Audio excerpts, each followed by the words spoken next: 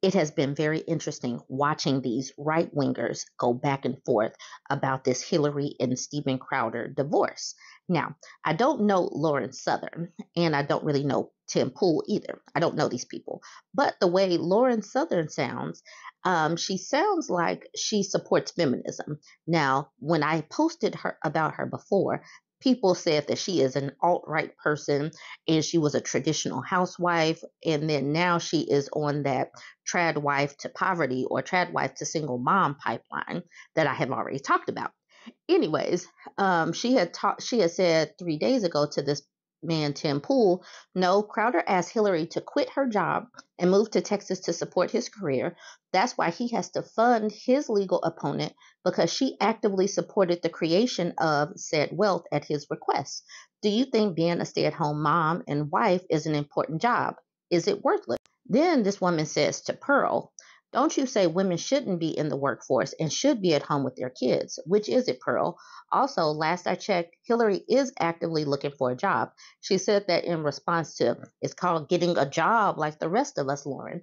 Now, a lot of these people, a lot of these women are feminists. They really are because they know that we have to work. They know that we're supposed to get paid. And if they really weren't feminists, they would be just at home, not really worried about things. But you cannot be an anti-feminist and think that women shouldn't be supported on the back end. So it's like people have got to pick a lane. If you think women should be at home and you know that it costs food to eat, it costs money to eat, it costs money to have shelter, it costs money for everything, it costs money for extracurriculars, all of this costs money. So if you expect a woman to actively just sit at home and raise the kids, that is work. It's just not work that shows up in our retirement savings. It does not show up in our bank accounts. So that has to be subsidized somewhere. So it's going to be subsidized by the man that she is supporting. If she is supporting in the family business, she should have some of that money. But these right wingers like Pearl and whoever else she was talking to, Tim, act like women should not get some of that money, even when they are actively supporting and working in that family business. So then Lauren went to YouTube and posted a 30-minute long video debunking some of the things that have come out about this divorce. And I did take a video of it, a screen record. So here is some of that. Even just thinking about it for more than 10 seconds, and it's being spread around to some people who I really respect and that are just repeating this over and over again. So I'm not going to get into a massive commentary on the issue, but for the sake of the wider discourse, I am going to debunk some of the top 2, 3, 4, 5 falsehoods around the Steven Crowder, Jared Monroe, and Hillary Crowder cases and situation going on right now. So let's just jump into this by starting with the notion that Hillary Crowder is receiving $25,000 in child support monthly right now. You first may have seen this spread by Timcast on X. But luckily, this is not something I have to spend too much time debunking because Community Notes is out here helping me out. There is no child support awarded. Child support and alimony in Texas do not get awarded until a divorce is finalized. And not to mention, Texas is one of the most difficult states to win alimony in a divorce. While it is possible to win alimony or spousal support in court, it is much more likely to receive alimony through a private contract created as part of a divorce settlement. And once again, that's not to mention that the maximum child support Hillary could receive anyways would be $2,300 for 2 children in the state of Texas, because the law there dictates a maximum amount of net monthly income that can be used to calculate child support, and that amount is $9,200. Now, Tim and I had a bit of a back and forth on this, in which he claimed Crowder shouldn't have to fund anything, not even her legal fees, because that's his money. He's the rich one, not her. But the problem with that, in my opinion, is that Hillary actively quit her job to support Steven upon his request to build up his company and his life. She actually went and followed the trad life that they both advocate, meaning it would be pretty strange to suggest that she has no right to any of that money, unless Tim or anyone else is trying to make the feminist argument that every married woman should have a backup plan and secret finances stashed in case their husband suddenly just doesn't want to show up to the birth of their children, cuts them off from their accounts, and hires a divorce attorney behind their back, because that's what happened to Hillary. Should she have been secretly planning behind Stephen's back this entire time to hide money away from him that she was earning and supporting him and backing up his career, making him meals and doing his, behind the scenes work at Louder with Crowder? Is that what she should have been doing? Now, once again, I think this is a strange argument for traditionalists and conservatives to be making, but you can make that argument. All women should have backup accounts that they're hiding from their husbands. But I think within the ideological sphere that both Hillary and particularly Stephen come from, stay-at-home mothers and wives are supposed to be considered very important and integral roles to a family that contribute plenty to their success. So anyone who is claiming to be a fan of Stephen Crowder's work, a fan of the traditional family that is now coming out here on Twitter, which I'm seeing en masse, and arguing, why is she asking for money? All she did was sit around. She was so useless. He earned all that money. She did nothing. I think that's pretty telling of what some of your ideologies actually are. You've got this split. You've got half of conservatives that are like, we love wives. We love mothers. We think you are so important that you need to stay at home and be just contributing everything you can to the household and to the children. And then this other side who seem to be exposing themselves as just, I don't know, thinking mothers are useless, in which case I don't know why any women would be stay-at-home moms. But that was never the side that Stephen Crowder or his industry was advocating. So I cannot understand for a second how anyone could be making the suggestion that she just did nothing and deserves nothing. That's not in line with the ideology that he was promoting. And reality seems to show that this is false too. As you can see on Hillary's LinkedIn page, all of the work that she did for Louder with Crowder Industries, including being a founding member of it, doing hiring, doing payroll and billing, and plenty of other behind-the-scenes work. Yet, while Stephen had his parents on the payroll, apparently it seems Hillary just did this for free as a wife. Which brings me to the next debunk we have to get to. Obviously, since Hillary wasn't being paid a salary, she wasn't an employee, she was just a wife, how has she been surviving this entire time? Well, we've established that the $25,000 was not for child support, but Hillary was indeed receiving $25 grand. And it has been claimed publicly that this money is entirely just for her to splurge with. This is just her spending money, right? Crowder is paying for all lawsuits plus gives $25 grand a month to Hillary. That is the claim I've seen repeatedly. Gerald from the Louder with Crowder team has been saying this. I've had some other Louder with Crowder employees tweeting me with this information. But of course, when you delve into it deeper, it turns out it's all obfuscation from what is really going on. At the beginning of the court case, the divorce case, both Stephen and Hillary were awarded allowances of $25 grand. This is pretty standard in this kind of proceeding. However, Hillary was locked out of all of the other accounts while Stephen was not, and I do have the documents showing this. When you see the excerpts from the legal document that says Louder with Crowder is ordered to pay $25 grand, which has been making the rounds on Twitter all day with just that one highlighted section, what you have to understand is that Louder with Crowder is or was marital property, and therefore the estate they are both being paid from in the divorce matter. Although this document here is not from the divorce filings.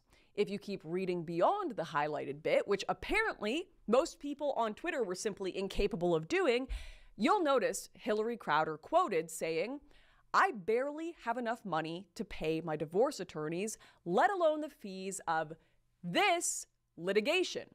And there's the kicker. That's because there are two cases going on here. One is the divorce case, the other is a civil case.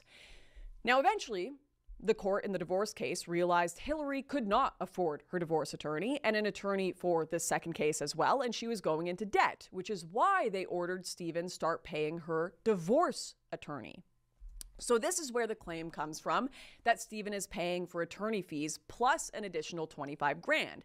The problem is, once again, the obvious obfuscation that implies he's paying for all attorney fees when he is not. There are two cases going on, the second of which Stephen Crowder was not ordered to pay for, meaning even if the divorce was not draining Hillary's account, the civil litigation was, especially considering Stephen has a multitude of lawyers. I think he's been seen with 6 to 7 of them walking around going into trial at once, while Hillary could barely afford one for the civil case with the $25,000 allowance per month going in and out of court constantly. If you ever wonder why I dropped out of my lawsuit against Patreon, which I launched a few years back, for banning me from the website for something that wasn't true. It's because the company were able to put through a motion stating that I was going to have to pay for my own legal fees and the fees of the judge involved. And that judge would cost like $5,000 an hour, which obviously I could not afford. Meanwhile, Patreon, having millions and millions of dollars at their disposal to do this, could. And they knew that. I think they knew damn well they couldn't win against me with real arguments, so they decided to partake in lawfare, where they just ensured that I would be drained dry and unable to continue to fight them, which is, once again, the strategy that my lawyers told me they were going with, and is the strategy that appears to be the case in this situation as well, which is where we get into, at some point, the court system isn't man versus woman, and it just becomes rich versus poor.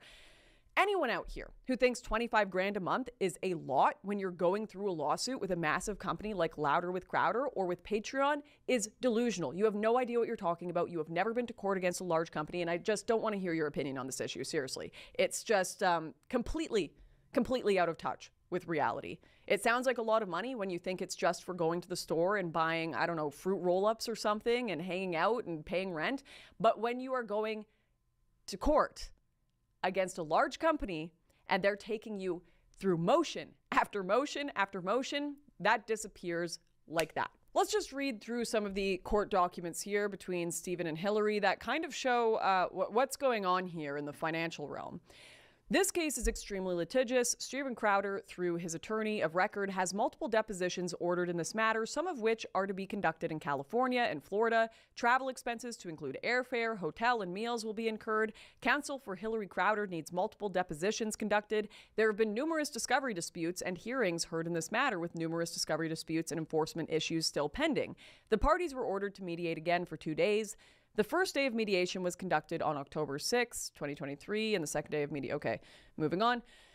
Steven Crowder has access and control of the majority, if not the entirety, of the assets in the parties and community property estate. Hillary Crowder does not have access to nor control of sufficient community assets to adequately prosecute her case, the disadvantage of which is particularly troubling in light of the fact that Steven Crowder has a substantial amount of community money subject to his control, a company through which he can pay his living expenses and his attorney fees and substantial income.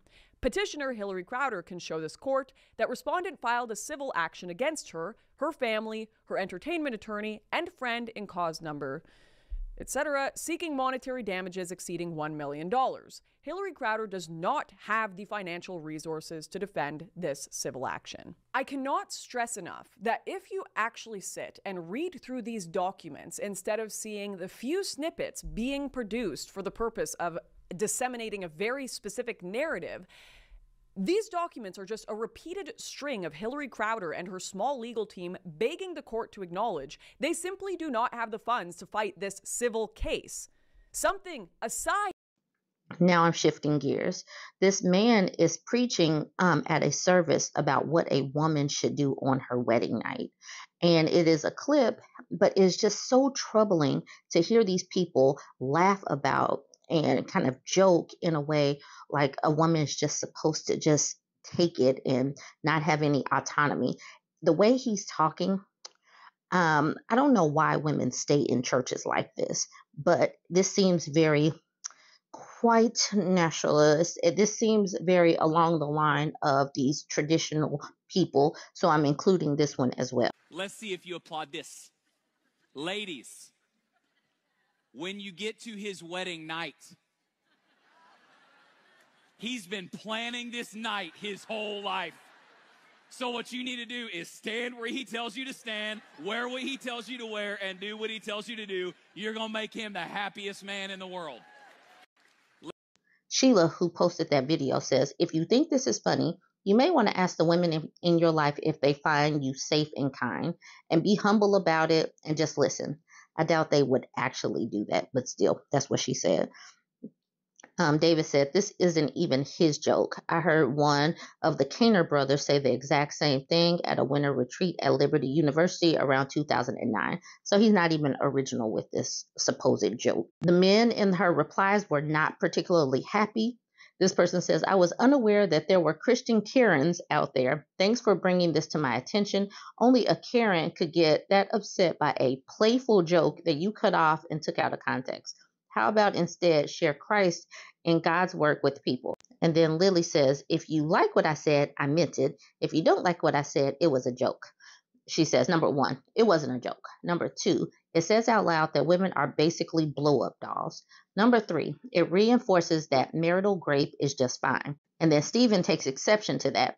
The bit of humor in the message is obvious and unmistakable. That's why his audience laughs. These men do not seem to understand that we have a different sense of humor, and these jokes are not particularly funny to many women. Number two, it literally doesn't. The very act of making a request to women presumes they're not simply blow up dolls. They're not really making a request in this. He's basically saying that this is what you are to do. Number three, grape is the exact opposite of voluntary acts encouraged. Chet simply tells them, you are so pathetic. Just keep it simple. You are just pathetic. Chet continues with, what's also not funny is nookie-less marriages. Don't get married if nookie is something you think can be completely removed from the equation. Men need to stop letting this happen and stay out of marriage. No, I don't think anyone said that it should be something that is completely removed from the equation. What they do is use hyperbolic messages. Nobody said take it completely out. Nobody said that. So now I want to do this really, really short clip from this man from the Daily Wire. It is a short clip, but it's just a reminder that they want to do away with no-fault divorce. They want to make sure that women are trapped in these marriages no matter what. So just put it all out there. Women are supposed to be in the home, working, self-sacrificing. We're supposed to be bang maids without autonomy. And then if things do go awry and women want to get out, these types of people want to make sure that that doesn't happen.